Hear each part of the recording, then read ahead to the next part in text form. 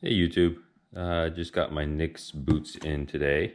Do a quick unboxing video, give you my thoughts, and as I kind of break into boots, I'll be coming back and giving updates.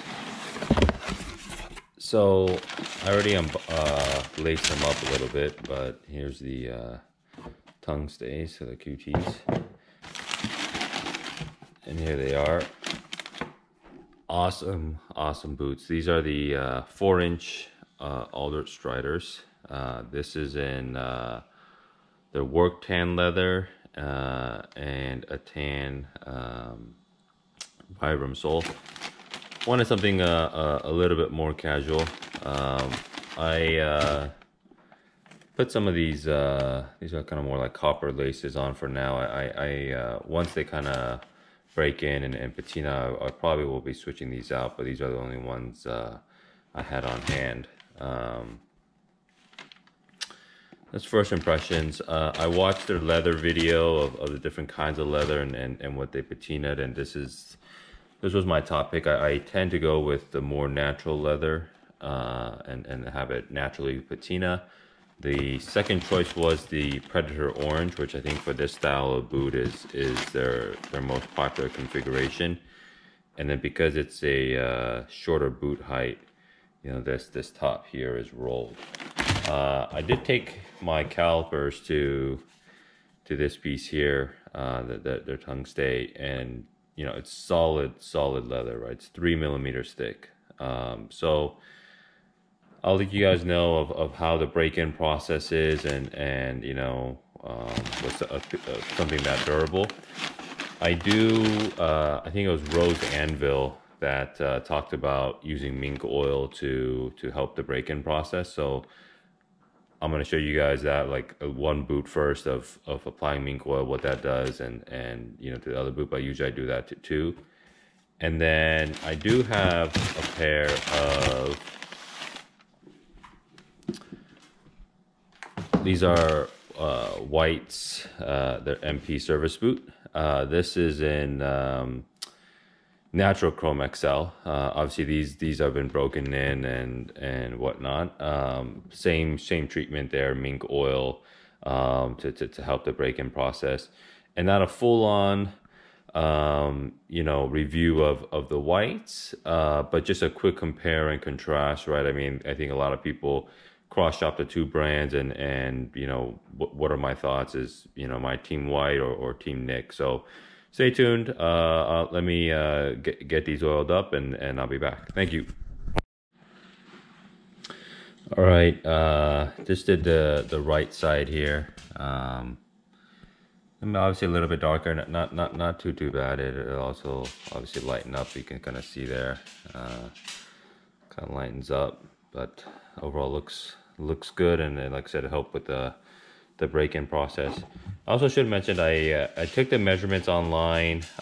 You know, felt pretty good about a 10. So if that's something you guys wanted to go and do, and that's it. But I did do their try-on boot process. It took about 3 months or so for the try-on boots to come, and those were a size 10, and you know, walked around the house in them, and they felt fine. So again, it was helpful for me to do the try-on boot process, because these are the moderate last. I originally was going to do their high arch last. I think it was the 55 last. But in walking around, I was like, this is not comfortable.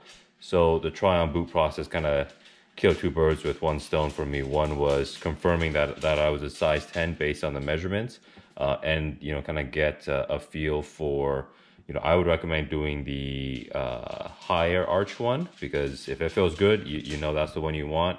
If it's too much arch support, then you know you can go down, right? So you're not always in this what if scenario, but that's just my personal opinion.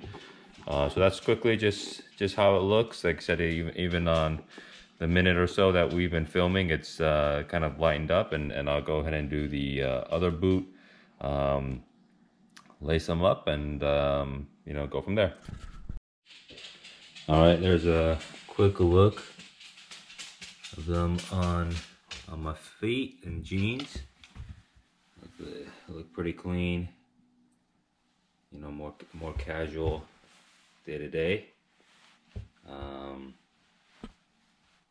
yeah, obviously I'll walk around with them later and over the next couple weeks. Very typical. My left foot is a little bit smaller than my right, so the left foot feels pretty good. A little bit of more breaking in, I should say, needed on the right side. One thing I'll keep you guys updated, right, with a shorter boot, right? It passes my ankle there, but like I said, with the rolled top here, it should help. But you know, obviously right now the leather's still pretty stiff, so can feel it pinch just a little bit. But you know, like I said, over a full day in the next couple of weeks, I'll let you guys know if it's becomes an issue or not. But otherwise, liking them, and then I'll check back in a couple weeks.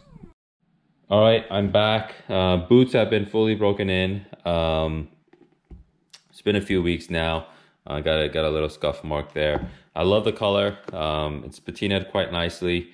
You know, casual enough to just wear with a t-shirt and jeans, or if you want to wear with a button-down shirt, but still casual, especially with a 4-inch height, right? I think it's that sweet spot of, you know, you're still wearing a boot, but it's you know, not as difficult to get on. Like, these don't have the speed hooks, but at a 4-inch height, that they're still pretty easy to get on and off. I actually think they're faster to put on than my 6-inch service boots.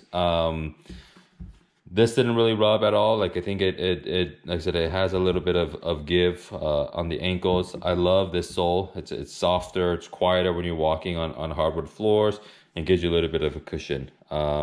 I think you know, a lot of people tend to overlook the 4-inch boot height. You know, they go for the 6-inch or the 8-inch versions.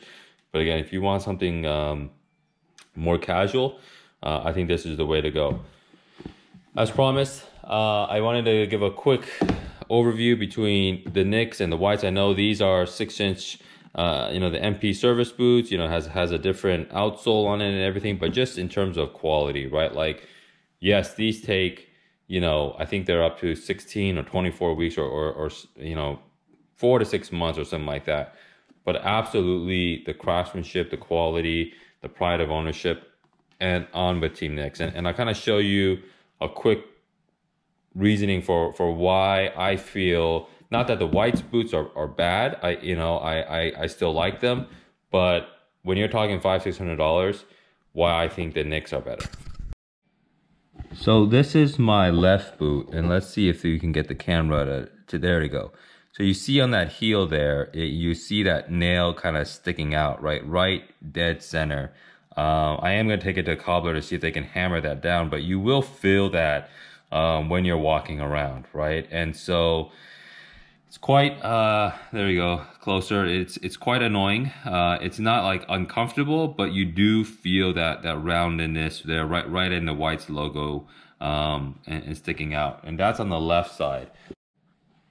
And here on the right boot, just real quick, like, you kind of see there's a little bit of a gap from the insole to the heel, and I thought it's the heel counter just breaking in, right? Because it's the leather counter and everything. But what it is actually this glue, or I didn't really use much glue, so the insole just comes straight out, and that protrusion on the left boot, you can kind of see where that is, right? And so, I mean, it's not as bad on the right side, but like, you will kind of feel that kind of sticking out, like right there where my thumb is, and it just kind of, you know, more of like a mild discomfort. You can see a better shot there. So I said I'm gonna take it to the cobbler and see if they can kind of pound that down a little bit, and obviously kind of glue this insole back down. But again, if you're talking about Thursdays, I don't even think I would accept this on Red Wings or something, right? But $200 price point, maybe somewhat forgivable. Again, when you're talking $500-600, just not cool, not the quality and craftsmanship that you would expect. But having said that, I think once, you know, they go to the cobbler, I think these will be good to go. But again, like, for me, just for the money, it is, you know, you get what you pay for. You know, things are, quality is worth waiting for. And again, these are made here in the US, right? Whites is sold to a conglomerate now, but For me, plan ahead, be patient. The Knicks will serve you well, and I'm loving these. I may get a second pair, either in Predator Orange or Tan Rough Out, you know, just a more casual look, or maybe even Mocktail. I'm not 100% sure. I look at, you know, Knicks website all the time. It is a mild addiction of mine, but Team Knicks all the way. Great job. I love these boots. All right, take care, guys. All right, thanks for sticking around to the end of the video. Just wanted to give you guys a better look of them on boots outside rather than the kitchen table. So don't judge me as a model. I know you're all here for the boots anyway. So just me walking around, trying to pose and give the boots their best glory shots.